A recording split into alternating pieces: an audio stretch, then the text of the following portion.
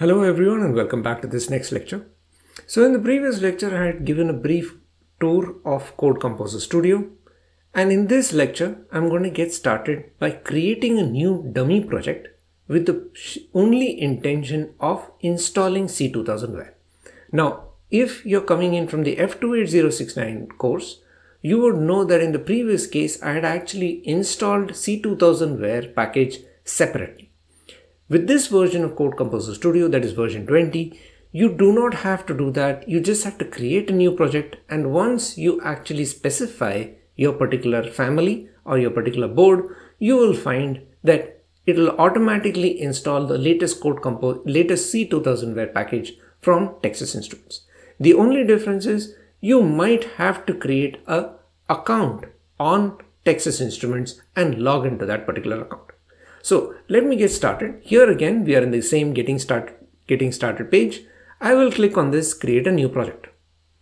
So this opens what is called as a project wizard, right? So I'm just going to come over here, go over to the appearance, and I will zoom in just a bit so that these things are a little easier to see on the video. So it tells me to select a board or device. So for example, instead you can actually go through everything, but instead of doing that, what I will do is just start typing F28379. And you will see here that it automatically shows these few boards, right? In our case, it is the Launch XL F28379D that I'm using, and I would also recommend you to use the same, and we can use this. So if you come over here, it gives you several other things that you can do, right? Now again, it has provided many different templates of which you can create. Look for all these. These are all the different examples that you can download. These are several things that you can do, right? It's huge, right? And honestly, I have also not taken a good look at everything that is available. But what I am going to do is I'm going to create a project, and it will now install. Go ahead and look at this entire list, and it is extremely extensive, right? It is very extensive. So what we can do is you can pick anything you like. You can pick, if you want this particular driver, you can pick an empty project, or you can pick any of the examples. Now what I'm going to do is I'm going to pick this driverlib empty dual example CCS project. Now if you've gone through the previous lectures, you will notice that there are two approaches towards programming the microcontroller. One is driverlib and the other is bitfield, right? So what I can do is you can choose any of these, and for that matter, let me just choose driverlib plus bitfield, and you will see here this is the configuration. So configure selected projects, it says driverlib plus bitfield empty. This is the particular CCS TI compiler.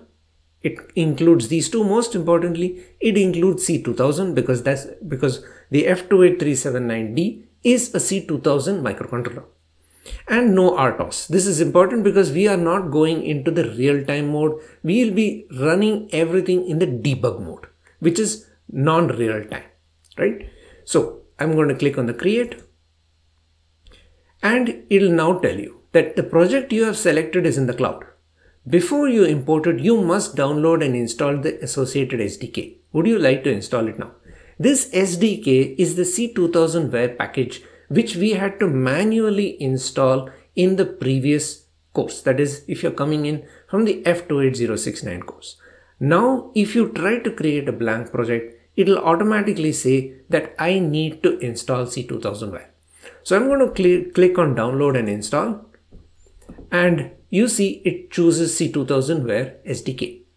Now, if you really want a slimmer version, then you can choose something which is more specific. For example, you can choose 2837XD software, which means this will be only the 2837 family.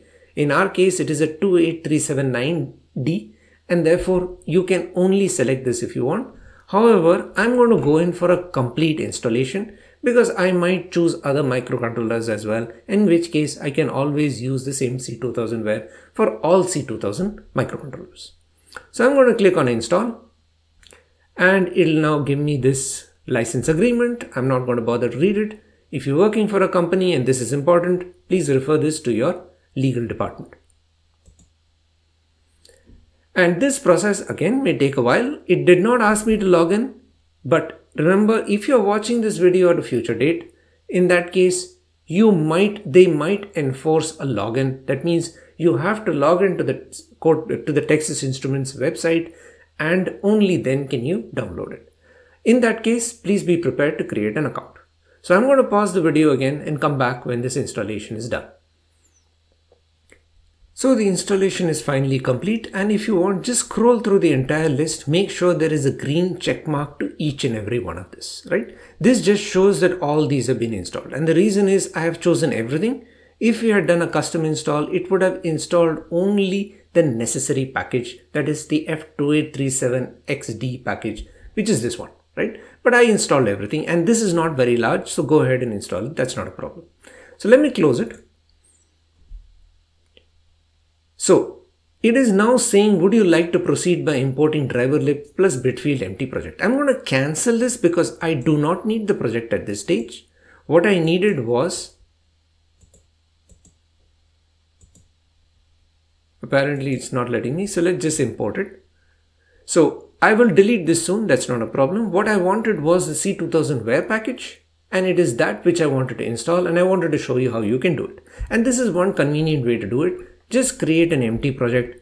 In this case, I chose driverlib plus bitfield empty, but you can choose anything you want. It'll end up with exactly the same option which I showed you.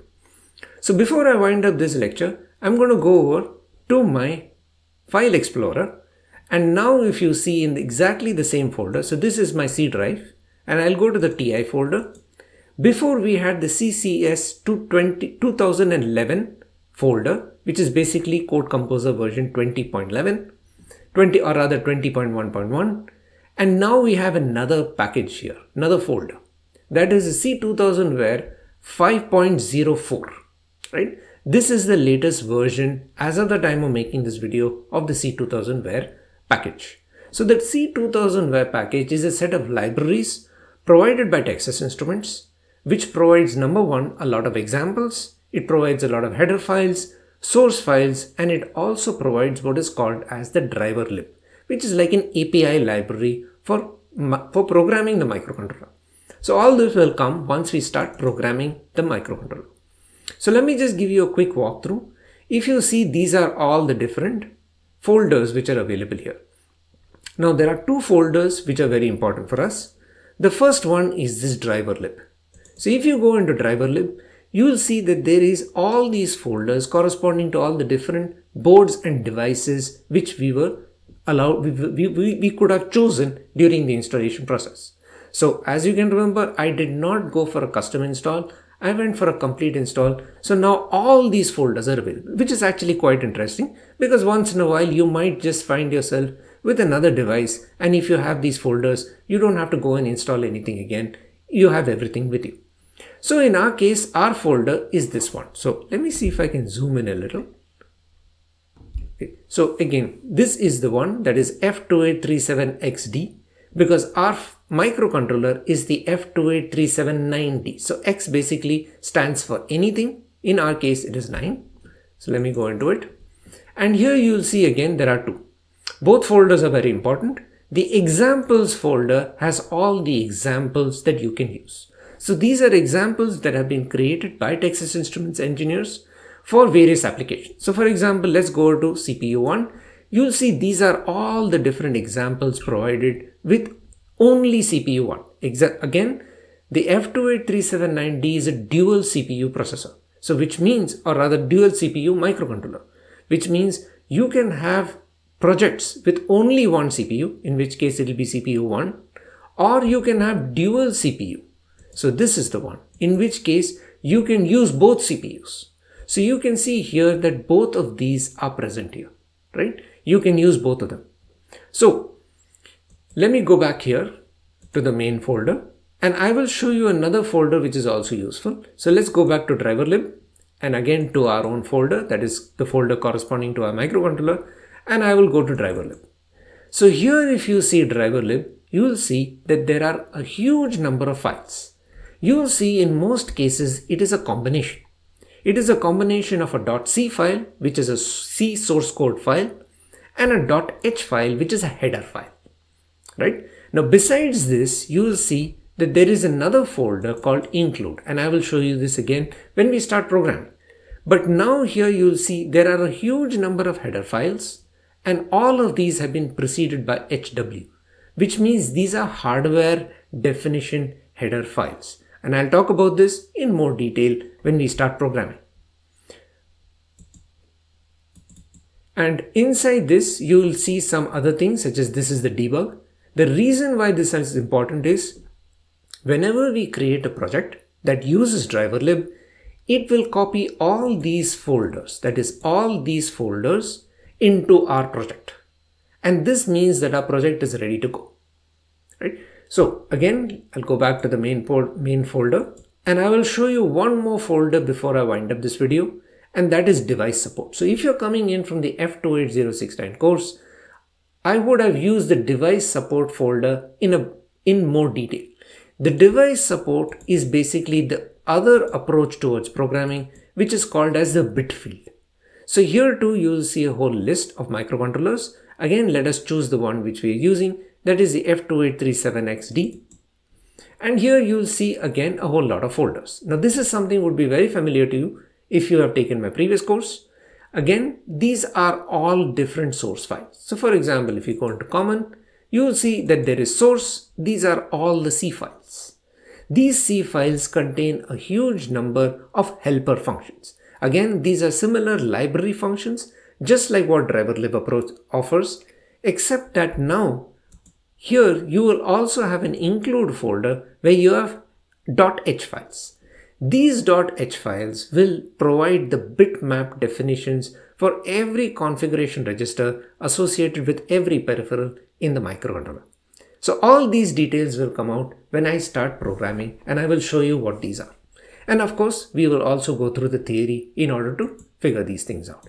So let me go over to the main folder, and with this, I'm pretty much done. What is the important thing about this particular lecture was how to install the C2000Ware package.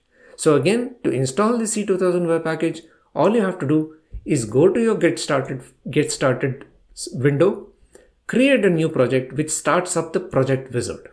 And once you go to the project wizard, enter in the F28379D and choose the Launch XL device board. And once you have this device board, pick any empty project, right? It doesn't really matter which, because as I said, we are not dealing with projects yet. We just want the C2000Ware library. And that is what we have installed. This will automatically install it. In our case, it did not ask us to log in, but when you're watching this video, Code Composer Studio might enforce a login, which means you might have to create an account on Code Composer Studio, log into that account, and only then will you be allowed to install C2000Ware package, right? If that's the case, please be prepared to create an account on Code Composer Studio, or rather on Texas Instruments. So if any of this was not clear to you, or you have any other doubts, please post in the Q&A forum and I'll be happy to help you. Otherwise, I will see you in the next lecture. Thank you so much for listening and see you soon. Goodbye for now.